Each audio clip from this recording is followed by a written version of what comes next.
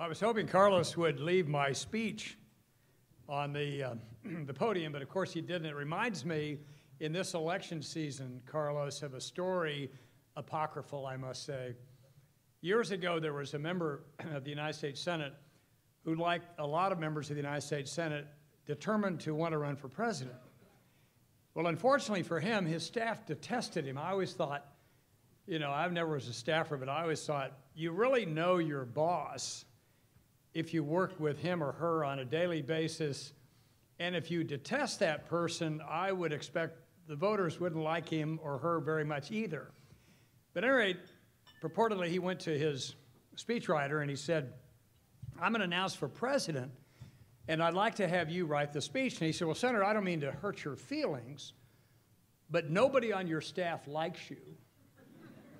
Probably everybody in the country will dislike you. The likelihood of your being elected is, you know, like a Somali pirate being elected. This is not going to happen.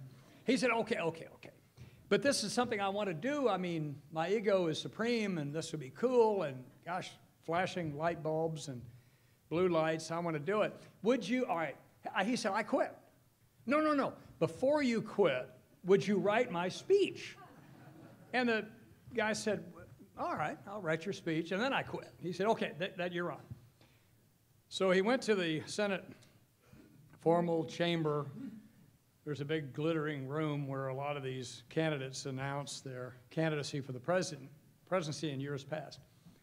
And he had his speech in front of him that his aide, who now has quit, wrote, and it went something like this. There are those who say the problems of this country are insolvable. I say they are not, and I have a plan. And he turned the page. There are those who say the problems of the inner city are insolvable. I say they are not, and I have a plan. There are those who say the problems of education are insolvable. I say they are not, and I have a plan. He turned the page and said, you're on your own now, you miserable son of a... So now that is... You tell you that is a real hero to the public, that somebody found this guy out and put him in his place. You know that when Ken and Carlos asked me to speak briefly to you all, I thought, you know, this is election day today, all sorts of problems out there. And I remember several weeks ago, I'm a Republican, I remember several weeks ago I was invited to present the several former governors in front of a whole bunch of people who were fundraisers, and several current senators. I won't mention the senators' names. They were members of the party of Lincoln, and they were all there. And so they asked me to introduce the governors, several of the governors who were in attendance, and about the issues that we thought were important.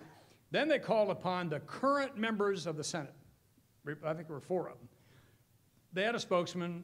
If I mentioned his name, you would know him. He's a wonderful person. And what he said was, we need to address the problems of the country. And everybody is waiting, and then we need to bring people together to address the problems of the country.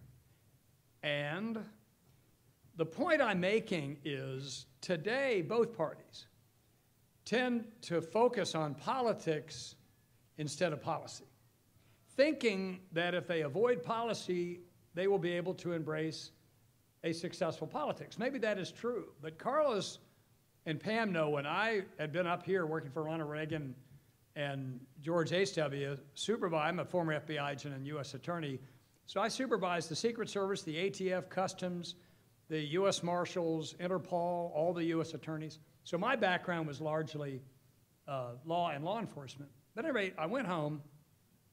No surprise, the House and Senate in Oklahoma, heavily, overwhelmingly Democrat. They used to search us out, Republicans, on Saturday night with their headlights. I mean, this was, now today, Oklahoma the last 3 or 4 years is pretty red, but in those days, not so. So I figured the one thing public policy cannot have is treading water. There is no such thing as a treading water public policy. So you figure out, well, what ails this place? And I looked at Oklahoma. My grandfather was a banker, Democrat member of Congress from Illinois. I come from a very bipartisan environment. growing up in Oklahoma, obviously, if you're a Republican, you better be bipartisan because there weren't very many Republicans.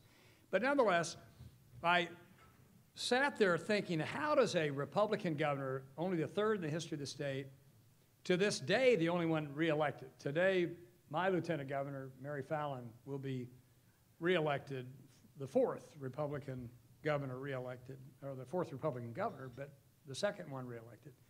But anyway, I thought, how do we address the problems facing the state? If I say our problem is X, the Democrat House and Senate will say, no, no, it's Y. And if you say it's X, it's only because you and your right-wing friends like the Heritage Foundation and Cato say that it's X. So sometimes we stumble into pretty good decisions. I asked the state chamber to examine through Oklahoma State University's economics department and Oklahoma's economics department, why are we poor? We were 45th in per capita income. Why are we poor? So what came back, and you never know what's going to come back when you ask academics to analyze something, but what came back was not larger classroom sizes or need to have more social promotion or whatever it may be.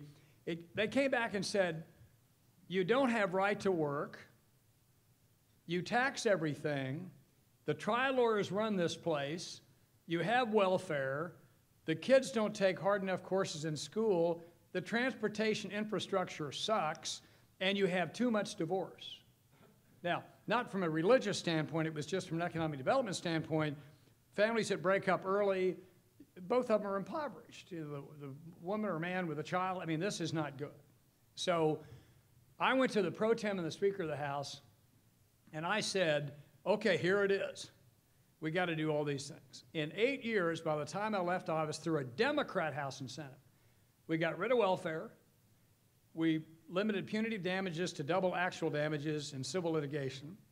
We made the kids take 3 years of math, 4 years of English, history, and science, charter school, and choice. We built out the infrastructure connecting every town of 10,000 and more by a 4-lane highway to the interstate system. We put right to work in the Constitution. We started the first marriage initiative in the country. My fellow governor at the time, George W. Bush, borrowed it nationally to encourage strong lifetime marriages. Not every marriage is going to survive. My older brother was divorced. I just lucked out marrying Kathy. But we moved from 45th in per capita income to 37th by the time I left office, and oil never went above $18 a barrel. Now, oil is about 7% of the state's income. Now, what does that say? That a Democrat House, Democrat Senate, if you give them an agenda with somebody who'll close the door and say, let's get this stuff fixed, can get it fixed. So I think about what ails America, and I think about these Republican senators, all of whom are bright, speaking not even in generalities, but speaking about we need to solve the problems. Just like my speech in that magical, mystical, mythical senator, there was nothing in it. I have a plan. You're on your own now, you miserable. I mean, that is what really concerns me from both parties. But they've learned a lesson from you and me, and that is you get specific and you die. Truth is, I was on the Riveland Diminished Debt Deficit panel. You all know numbers. This organization represents the leaders in American communities. You all are leaders in the American communities. You heard, you know, Carlos is a classic example of somebody who's on every board because his financial expertise and his intelligence and goodness are sought after. But in any event, I was on Riveland Diminished, the debt deficit panel. I did a lot of the tax stuff. And what stunned me is this is a full-service scandal, Republican and Democrat. In 1789, I did a number of children's books, one of them for Simon & Schuster on George Washington. But in 1789, when Washington became president, to the year 2000, when George W. Bush became president, the national debt was $5 trillion. $5 trillion. It took all those years to build it up to $5 trillion. When George W. Bush began office and when George W. left office, it just about doubled to 10, a little less than 10, about 9 plus. This guy's doubled it again, a little short of like maybe 18 trillion now. Now what does that say? Both parties figured they could buy the present with the future. So the country, those numbers are calamitous. I mean, 17, 18 trillion dollars, the national debt. The only thing that's saving us, as everybody knows in this room, are low interest rates. So when those rates become more market rates, then who's going to pay all this stuff? Look at the condition of some of the states.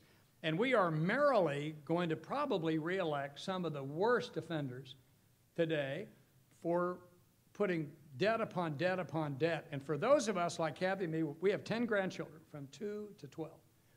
To say that we're going to jeopardize their future because of our selfishness is utterly irresponsible.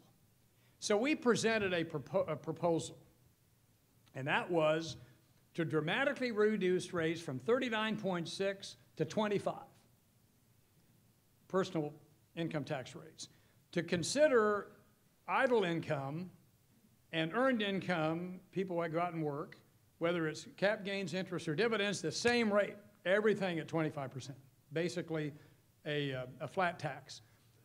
But guess what we did? We proposed to get rid of every exemption, deduction, and credit. Well, that got a lot of attention. Would that pass? Get rid of mortgage interest deduction? Well, let's make it a tax credit.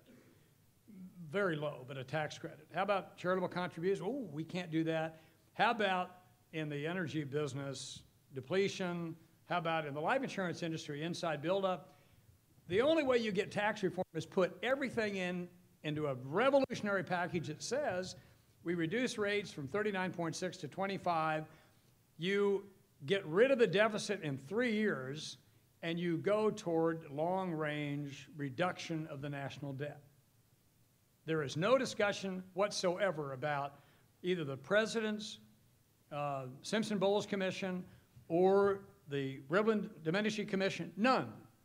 No Republican talks about it. No Democrat talks about it.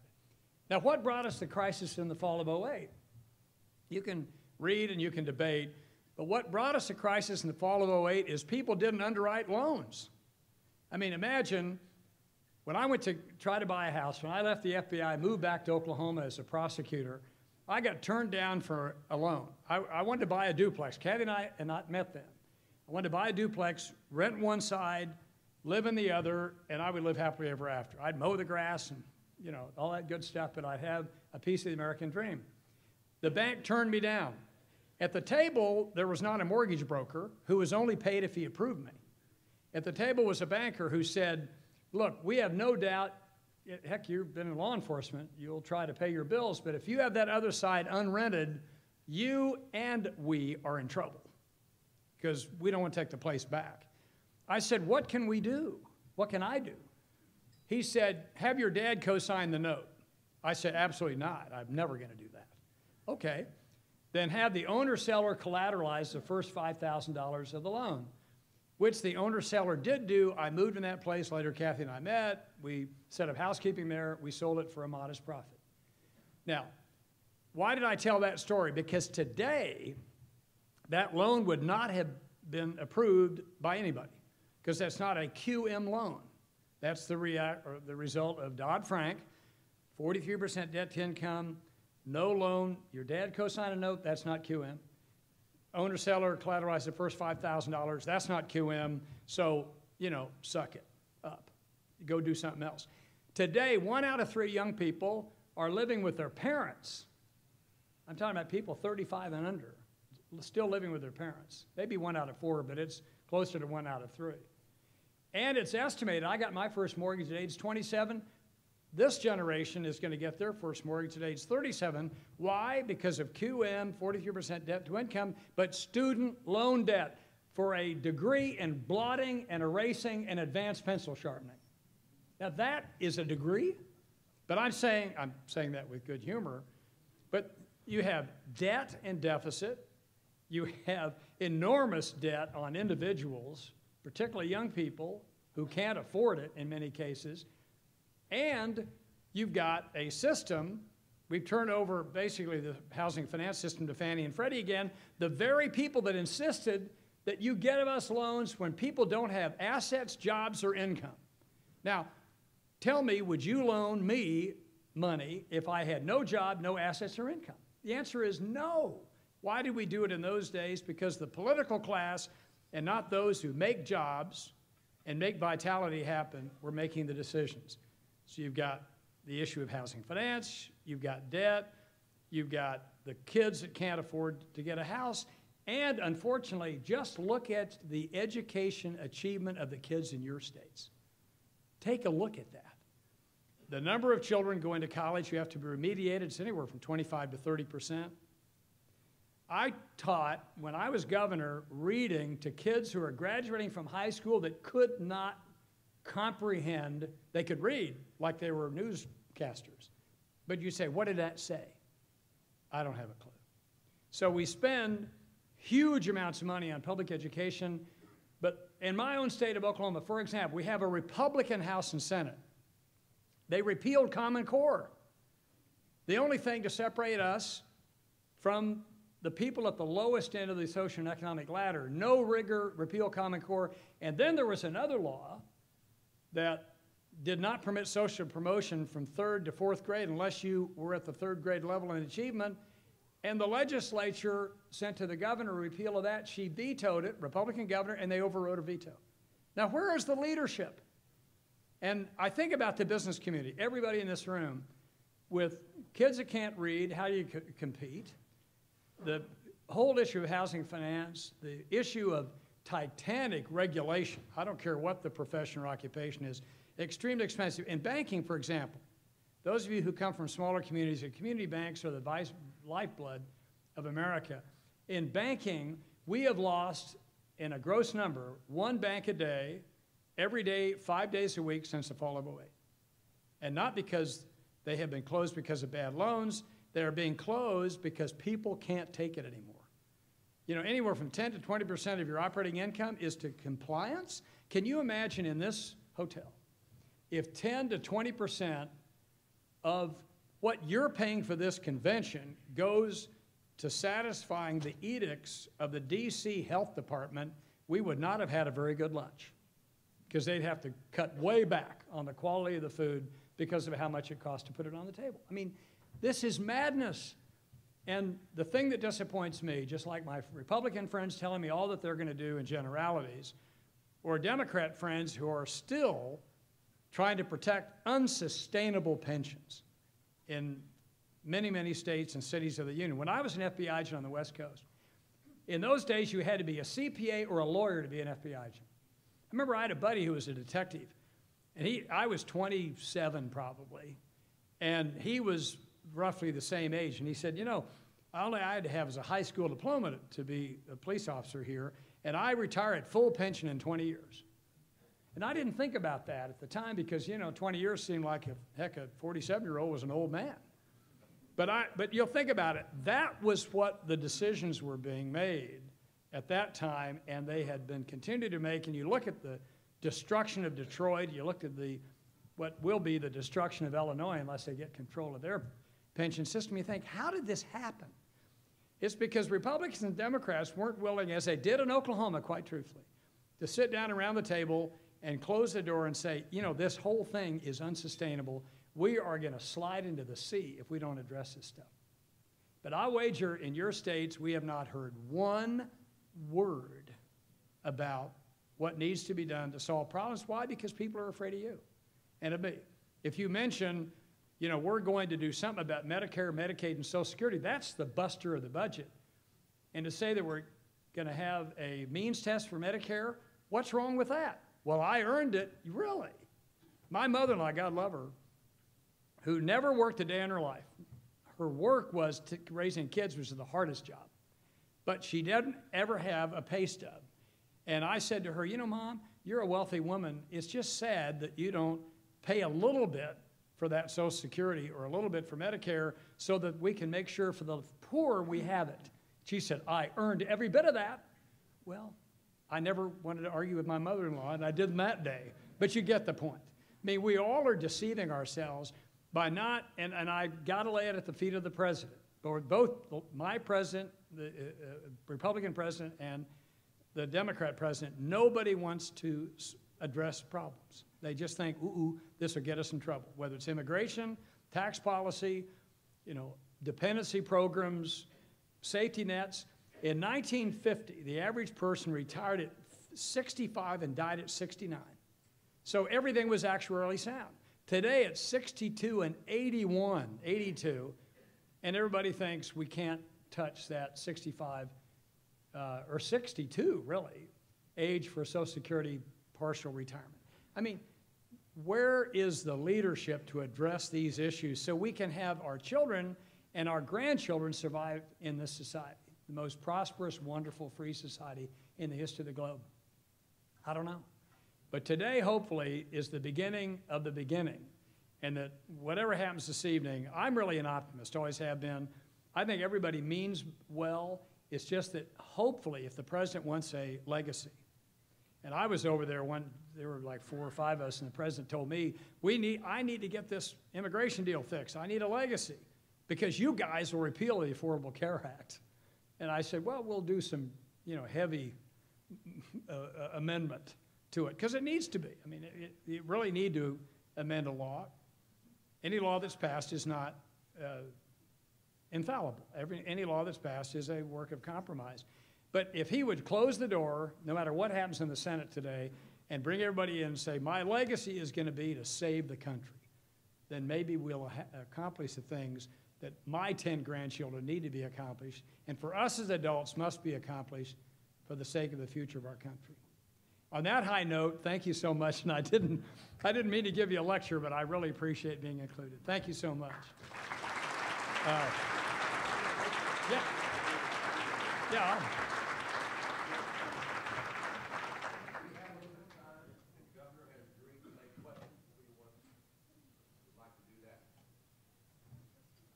Yes, ma'am. And I don't think they have a microphone, so you might face the audience to ask. Oh, there's one. I'm sorry.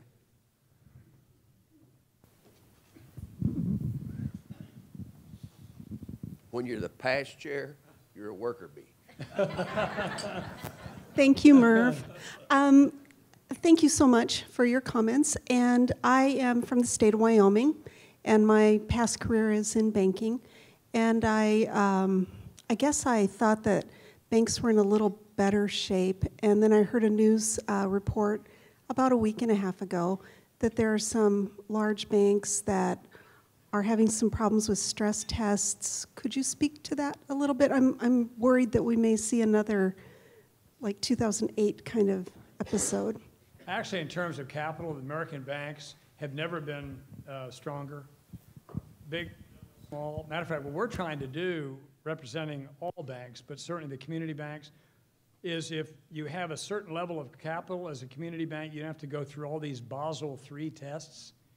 I mean, here's an example of state regulation, and you guys obviously represent the best and brightest at the state level, as well as nationally. But when I represent the life insurance industry, it was Solvency II. And our board came to me and said, are all the Europeans coming over here to tell us we have to sign up for this Solvency II, higher reserves? And I said, yeah. And he said, you know why they're doing that? They don't want us in Europe. It's a competition issue. It has nothing to do with safety and soundness. So he said, well, can you tell them we're not going to do it? And he said, no, when they come to see you, can you tell them to go to hell? And I said, yeah. So they all showed up. And, we needed their sales tax revenue, and nice to have them. I'm not kidding, it's true. And I said, I just want you to know you all are nice, but we're not going to do Solvency II. We're state regulated. State regulators don't want to do it. And we don't need to do it. Everything is fine, so you all can go to hell. That's what so they left and laughed, and I never saw them again. Think about the banks. Basel III, our regulators love the Europeans. The Brussels comes over here. Banks now are getting rid of mortgage servicing. If you're in the banking business, you want to service mortgages. That's how you keep relationships with your customer. Banks are fleeing mortgage servicing because it requires a huge new increase in capital for you to do it, because the Europeans say we have to do it. And we sit there and we nod to this. I mean, it is beyond comprehension. And I'm not a jingoist. I mean, they've got beautiful buildings. Those cathedrals are lovely, and they have a lot of nice paintings. But to tell us a very different banking model, what we should model ourselves after them, where'd they come from? But nobody says that. The Fed, FDIC, and the OCC, they're committed. But the capital levels of the American banks are really very good. The problem is if we go back into giving loans to people with no job, assets, or income, you can lose, your capital real fast. And hopefully we won't do that.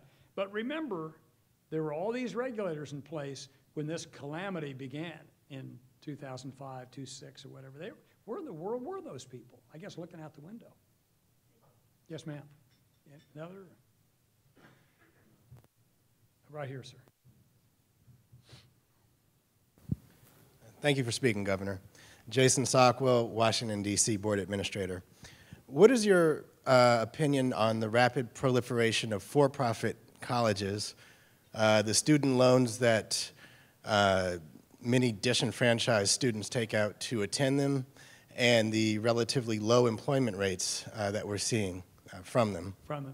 Well, see, I think that's a great question, and I can answer it by showing my ignorance by saying, I'm a private and public school product. I went to Georgetown University here, and then to Oklahoma University Law School, so I both.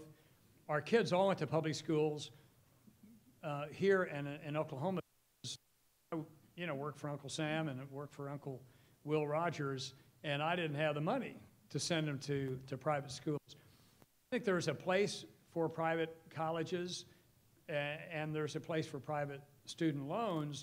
The government owns 90% of the student loan market. I wonder if anybody's looked at their success. I'm not sure, but to audit loans and say none of your kids get jobs when they graduate, that's the reason you should go in and say you're out of our system. But have we done that sufficiently? There are private schools that I think are very good and private lenders that are very good. There are public schools that are very good. Look at Michigan, Texas, some of the great universities in the world that are public. But I think to focus in on the 10% of the market that's private, the private student loans, and to say those are all bad and you're not doing a good job, how about the 90% the government's doing? And some of these schools, particularly online schools, a lot of kids, older students, the only way they're going to get an education is is online education.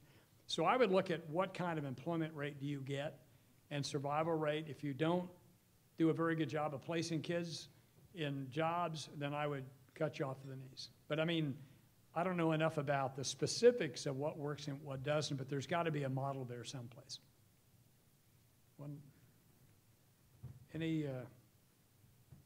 I think your program starts, 1:30, Carlos? And you got 9 minutes to enjoy yourselves, but thanks for having me. It's been a real joy. Thank you.